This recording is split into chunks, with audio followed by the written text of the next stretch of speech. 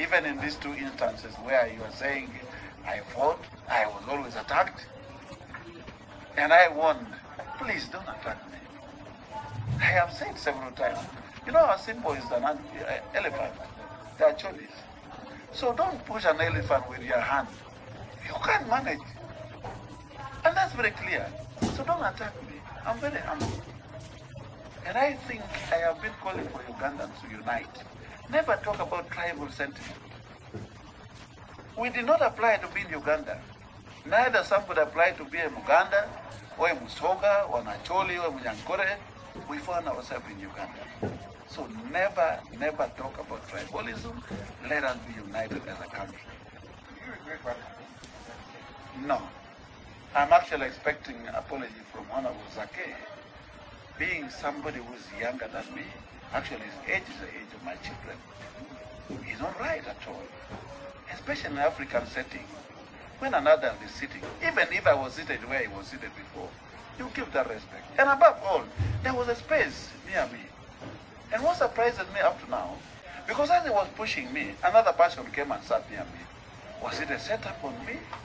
I don't understand. There was no need for him to push me when there is a space near me for him to sit on. It wasn't making sense at all. So why should I apologize? This is not the first time. People who try to take me to court, they have failed, especially when you started fighting me. When Odongato went to court, been in Nigeria.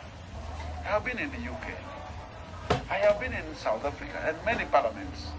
I mean, the sitting arrangement in the House is such a way that members have their name on where you sit.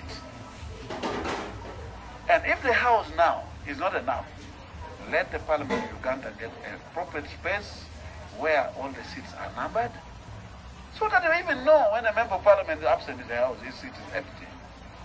And not members of Parliament struggling over seats. It doesn't make sense at all.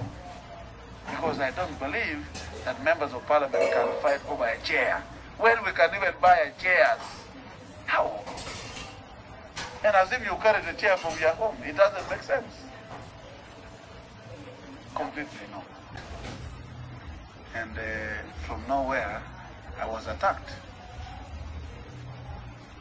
And that attack I can't explain.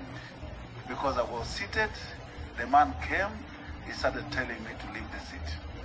That I want to sit where I'm seated. And as you know, that's where I sit.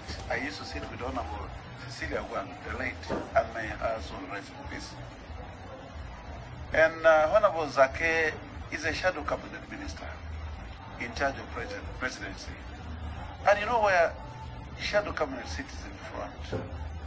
And it doesn't make sense to me up to now why he came to me, he wanted me to leave that particular place. And to make matters worse, he started pushing me and saying stupid actually. I mean, I didn't understand. And that's a question that I have not gotten the answer why the man came to push me. And it is unfortunate.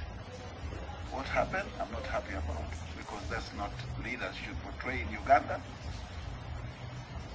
Especially as I listened from him that the fight was about where I was seated.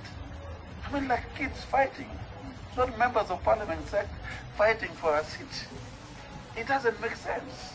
I don't know, because I came when he was speaking. I found him order. I don't know whether he was occupying that place or not. So I sat where I sit.